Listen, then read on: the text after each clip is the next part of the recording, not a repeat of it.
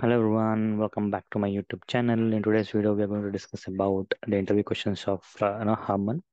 So thanks to the subscriber who has shared us this question. I encourage all of you who are attending interviews, please share your questions so that we can help each other in the community. But before we get started, a small request to everyone. We are very close to 10K subscribers, and I think we are at 9.7. Please like, share, and subscribe so that we can reach this milestone. All thanks to you. And here we go. So, I am saying that, there are a few scenarios in the list that were shared. First question is percentage difference of sales, okay, between your current month versus 3 months. Now, when you get such question, what is the first thing that you need to do? First thing you need to do is find out sales for your current month, right? This is the first step. Now, likewise, you need to find out the sales for your third month. Okay, 3 months back he's stating, not last 3 months. So last 3 months means again the calculation will be different. Okay, he's saying last 3 months back. Okay, so for that, I'm just going to a Tableau here, and I will connect it to. I'll take my order date and maybe at a month level. Okay, so that we know. Now here, where are we right now? We are in July. If you talk with respect to today's thing, right? We are in 2024 and July. Now I want to get sales for that. So what I can do is we can simply write a calculation like this. If my year of order date is equal to year of today, this will fix it to current year. And likewise, I am using another function called as month of order date is equal to month of today. Simple. At a month level, I'm trying to equate it. Okay, so I'm not getting into the complex where date should be less than today and all. You can write that calculation also, so that it is not taking any dates which are in future. Like say 2022, we might have dates which are above 2022 July. We don't want that. So in that case, you can write something and order date is less than or equal to today. Simple. You can write this as well. Now this will be for current month, and this will give you dates till today, right? So you got all the dates. Now this is the calculation that I have written. If you have alternate version, you can send it or write it in comment section. Let us see, how many of you will come up with that. Okay, so I'm just clicking on this apply, and okay, now if I try to drop it onto my label, I'm getting sales for my current month, 34,000, right? Now, likewise, I want to get it last 3 months back. Now, July will be my current month, right? So, 1 month, June will be two, and May. Okay, so here you need to get clarity. You can check with your client whether he is expecting sales for May or for April. Based on that, you can change the calculation of your 3 months logic. Here, simply I have written -2 to the calculation that we have written. Year of same thing, and month of order date is equal to month of today -2. So which means July -2 I'm getting, because July is our current month. So either it should be -2 or -3. You can check and clarify, and then you can write. So here let us assume if I write 3, it should give me sales for my April, because 1, 2, 3 I'm taking. If I don't consider July, this will be my third month. But if I am considering my July, it should be something like this. Okay, third month. Now, what I'm doing is I am taking at a category level so that we are aware of the sales. Now, for each category, if you see, okay, yeah, for each category, your current month sales is this, and third month sales is this. Now we need a difference, right? So simply we can use uh,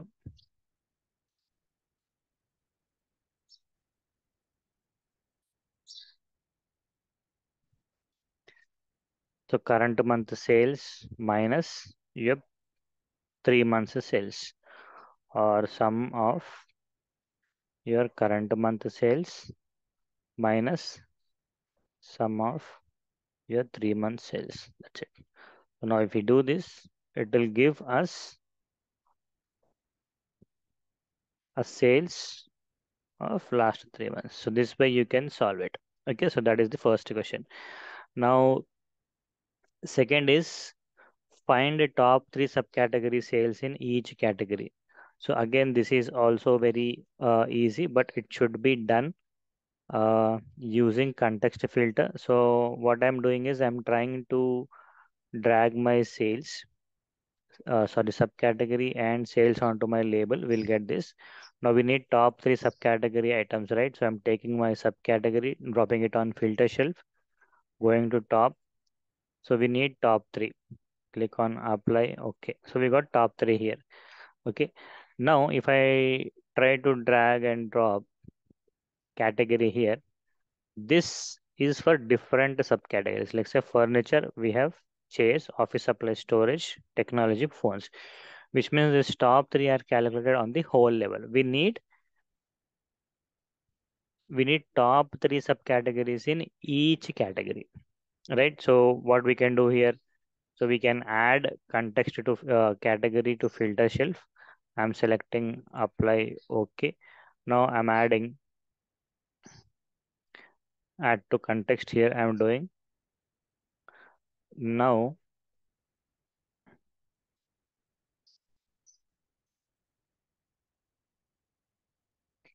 Now when I select that, we will get it. Okay.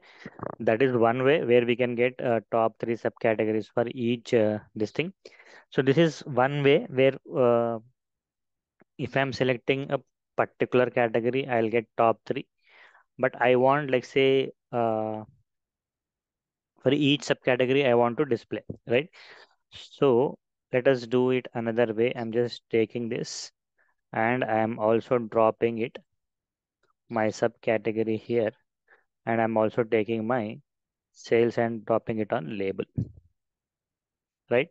Now observe in furniture, I need top three. Like say, if I try to solve it, sort it, chairs, tables, and bookcases I need from furniture. Storage, binders, and appliances I need from office supplies. And phones, machines, and accessories I need from this. So simply what I'm trying to do is you can either use a rank function or you can use an index function. Okay. I'm simply using index function because I have already sorted my view, and index I'm just using it. Apply. Okay. Sorry. Let us,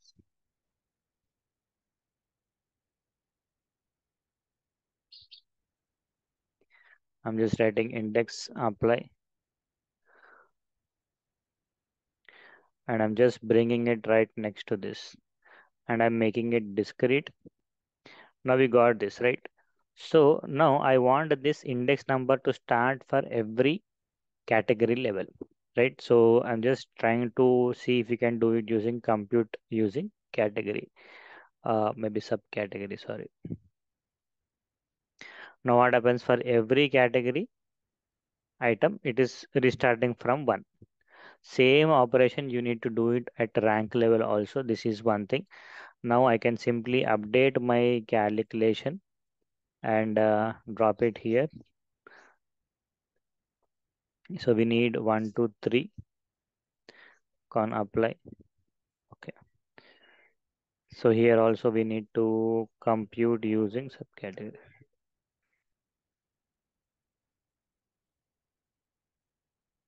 Now you got 3 in furniture, 3 in office supplies, 3 in technology. Like this you can solve. Okay. So you can use index function or you can use rank function. So that's second way. Two approaches. How will you create a donut chart?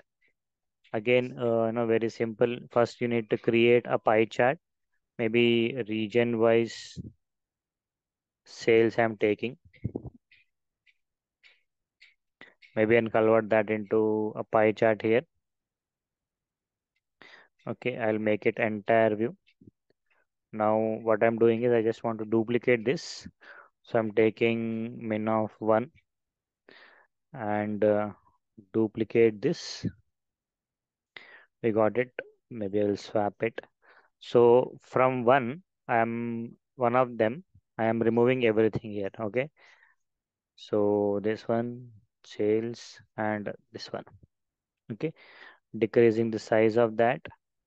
And I'll just use the second one and click on dual axis so that it merges. Okay. Now I'll just convert the color to white so that it becomes a donut chart. Now I can adjust my size according to my view or my dashboard, and your donut chart is ready. Okay, so you always need to check this against your dashboard size and define the values or define the size. So now if I drag and drop it here, this is your individual sales and this is your overall sales. That is your donut chart. Likewise, what is fixed LOD? Fixed LOD means we can, talk about how we can write LOD expressions, anything that is in your flower basis, and types of LODs fixed, include, exclude, and overall, like say table level that we can talk, and we can also tell the syntaxes and all. So filters using parameter again. So I'm just trying to create a scenario here where I want to filter the view based on the parameter that I'm selecting. Okay, so for that I'm taking my category item, and then I'm taking my sales. Simple. Let us try to see, we can do it or not. I'm just trying to take, uh, sorry, first I'm trying to create a parameter here with list of values, and maybe I'll take select category I'm taking of string type, and list I want. So add values from category I'm taking. Okay. So where did it? Here. So we got all the values here. Click OK. So our values is our parameter is ready. Show parameter. Okay. So step 1 is ready. Now whatever the category I will select, it has to be filtered. That is one, right? So simple calculation. Know if you can comment in the comment section if you know. Okay, you can pause the video here and you can uh, tell the calculation. We'll see your preparedness. I'm simply writing the name as p dot select category. So same name of parameter I'm using, but I'm writing p in the front, prefixing it so that I am aware I'm using a parameter within this calculation. Okay, so I'll simply write category if category is equal to select, or I can simply use something like this.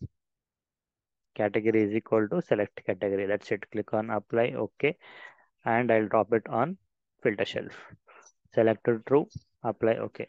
Now, whatever the category I am choosing, only that value I will get like that. So I can go at a subcategory level also.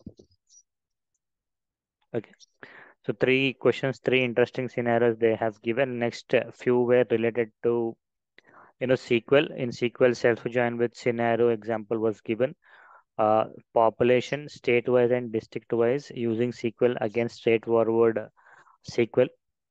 Here, blending.